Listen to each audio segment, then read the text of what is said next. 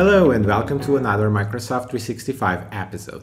On today's video, I will show you a brand new feature for SharePoint that just got released. You will learn how to change the navigation orientation on modern team sites from vertical to horizontal. So without further ado, let's see how you can also do this on your own environment. To change the navigation orientation on your modern team site, the first thing you have to do is open the site itself in the browser. In the top bar, you will have to click in the settings option and then from here choose the change the look option. You will notice that with the new feature now released, you will get an extra option saying navigation that until now was only available for communication sites. Click in the navigation option and from here you will get access to the new features now available for team sites as well.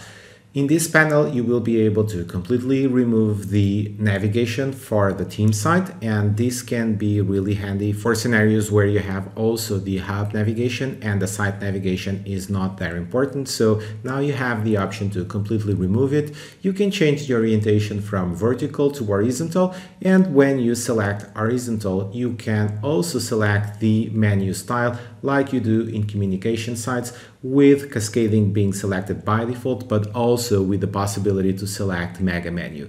As you can see now, I already changed the orientation of my team site navigation from vertical to horizontal. I have already my menu at the top, and when I save it, you will notice that the content is no longer aligned to the left, but instead centered in the middle of the page as it does in the communication sites. If you were looking for a solution to change the orientation of the menu on your team sites, now you have a proper and supported feature from Microsoft. But if you are an administrator and you are looking to do this in a global scale to a variety of different sites, it might be a bit hard to go to each individual team site and change the navigation orientation. But don't worry, because with PowerShell, you will be able also to change the orientation of the navigation on team sites, and I will show you how, so you can then build your own scripts to change the property on the site directly. For demo purposes, I will keep the PowerShell window on top of the page so you can see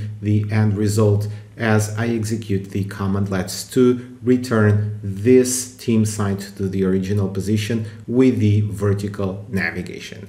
Obviously, you can then adapt all these commandlets to change it from vertical to horizontal or vice versa. So the first step you have to do is connect with PowerShell directly to the team site, and that can be done with the Connect PNP Online. Once connected, you should execute the get PNP web to get all the properties for this particular site.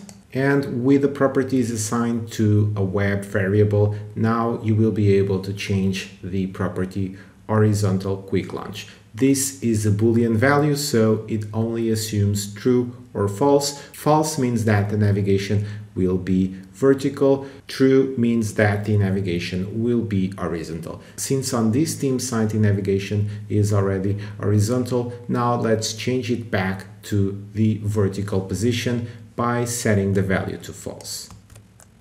The last step is to update the site and evoke the PNP query so your changes get applied to the site, and that's what I will do now. And once it gets executed, you will see that on refresh my navigation will move from the top to the vertical area. And with this simple script, you will be able to automate this process across multiple sites on your tenant, so you don't need to go to each individual one and click in the options from the UI. Hope you like this. To get more videos with tips and tricks like this one, make sure you subscribe so you get notified when a new video gets released. Bye bye!